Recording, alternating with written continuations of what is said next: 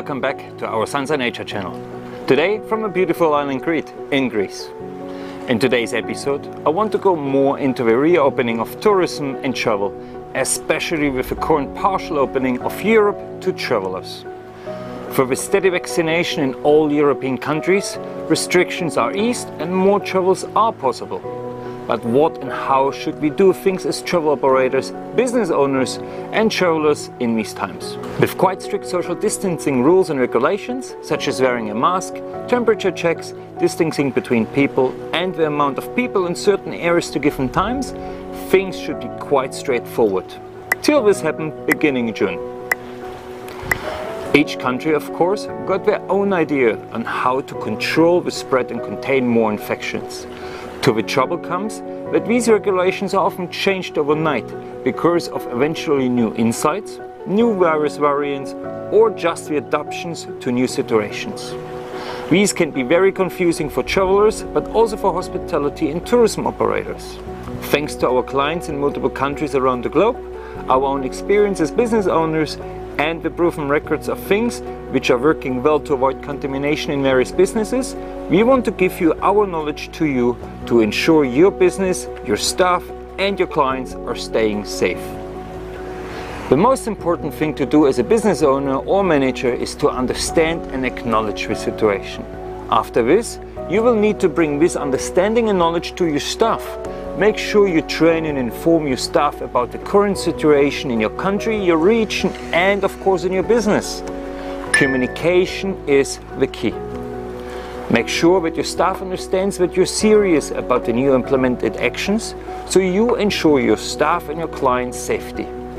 The point here is, no matter if your Uncle Ben, your Facebook friend, or even yourself do not believe in the virus or not, the scientists, governments and billions of people do. And we also have seen the devastating results of it. So, in the moment you get your business more corona safe, your clients and your staff will automatically feel safer in that improved environment. So, what can we do? Let's start with the accommodation providers. No matter if you run a 5-star hotel, a small guest house or a hostel, you can actively promote a safer environment to all your guests and staff with easy to implement actions. Again, maybe not everyone in your management, staff or even your customers will agree with these new implemented strategies, but they are implemented to improve the safety of all the people in your business and surrounding. So I want to start with quite an obvious point, which is much overlooked as an accommodation provider. This will sound hard for a lot of hotels and guest houses, but it's a huge advantage for you. The first point is limit the guest numbers. Let me explain why. The conscious traveler will make smarter choices when traveling. People don't want to get sick in the holidays after they finally can travel again after 1 year in a lockdown. They mostly also cannot afford to miss work after their travels. So, by limiting the guest numbers, you can actively advertise that your accommodation is looking after the well-being of their guests, instead of profit-driven packing the guests under the roof. The guest will be happy to see they have some space and safety around the pool, the public areas of your hotel, and not seeing hundreds of people fighting over the daily breakfast buffet. Make a calculation of your room nights and block them if they go over 60 or 70% occupancy. For this premium peace of mind, you also can charge a bit more from your guests. The next point is the first arrival experience, the check-in. Make sure the check-in area and the lobby are not crammed with people. And if it's a bit busy, make sure your clients have separated little waiting areas before processing the check-in. The lobby is usually one of the busiest places of your hotel, with guests and staff interacting, so ensure your housekeeping team is on a regular basis there to disinfect high contact areas such as doorknobs, the desks, tables and seating areas. Also, let your staff wear appropriate PPE. Get a reusable mask like this one, made for your staff with your logo on, and you even can offer them to your hotel guests for free or for a small charge, creating free advertising of your hotel. Ensure you have free available disinfectant dispensers throughout your hotel and not just in one spot, so people don't need to queue up to use them. Check the temperatures of the guests which enter your hotel and mark all the names and contact details. So in case of an infection, the contact tracing will be easier for the medical teams to find our infected people. Try to implement new contactless check-in methods like touchscreen devices and contactless pay options. The next area in your hotel will be the rooms. To avoid cross-infections between guests and your staff, ensure you deep clean and disinfect all areas of the room, especially after your guests check out. Best would be to air the rooms as long as possible and leave at least the rooms empty for 1 day before when you check in. For the hotel bar and restaurant services, ensure all your staff in the kitchen and service staff have adequate PPE and follow, of course, strict the food handling and the health and safety regulations. These are the most simple to implement protection advices from us for your accommodation business. There is of course much more to get into it, and I will post the link in the description below the video for a more detailed list to get your business more corona safe. Now let's check the next point. The F&B outlets such as restaurants, bars and cafes.